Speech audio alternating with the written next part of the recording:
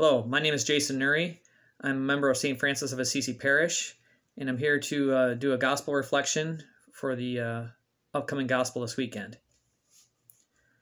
A reading from the Holy Gospel according to Mark.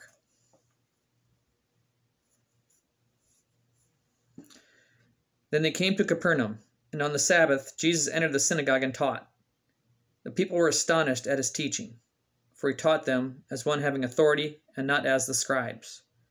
In their synagogue was a man with an unclean spirit. He cried out, "What have you to do with us, Jesus of Nazareth? Have you come to destroy us? I know who you are, the Holy One of God." Jesus rebuked him and said, "Quiet, come out of him." The unclean spirit convulsed him, and with a loud cry came out of him.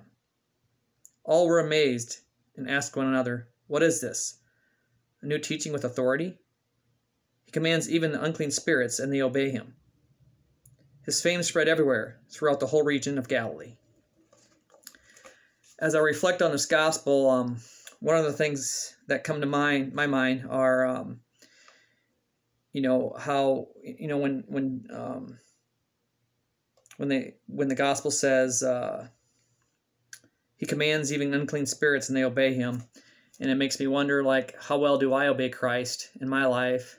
And are there times in my life where I could have done a better job of following the Ten Commandments, or doing a better job of following church teachings? And as I reflect on the things I can do now and in the future, and how can I improve to do a better job of obeying Christ and pleasing God.